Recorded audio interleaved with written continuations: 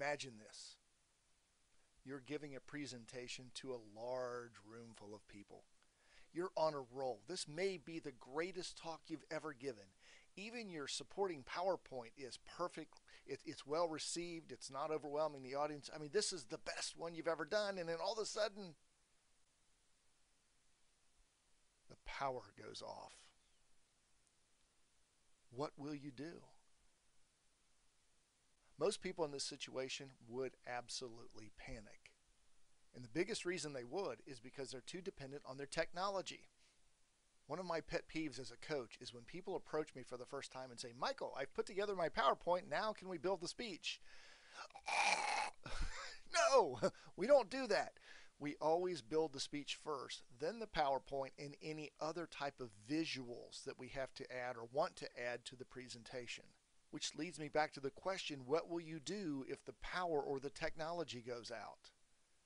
Well, if you followed other tips in this series, you know that the number one rule of handling anxiety and stress is preparation. Know your material so well, even if you're using those visuals up on the screen, that if the power went out, you could keep right on talking.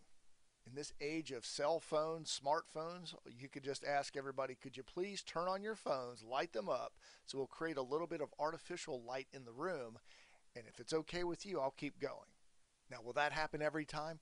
Probably not. Most meeting planners will probably stop the event until they can get the power restored.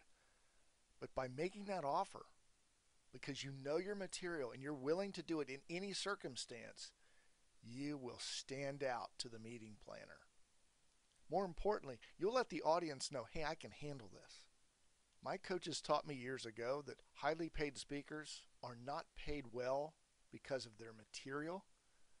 They're paid well because they're able to handle the unexpected, the interruption, the loss of power. Anything that goes wrong, they can handle. That's truly why they're highly paid. So what will you do the next time? And there will be a next time. Things like the power goes out. Follow the old Boy Scout motto, be prepared, and issues like that will never be a problem for you. See you on our next Daily Dose of Public Speaking Wisdom. Where'd the lights go?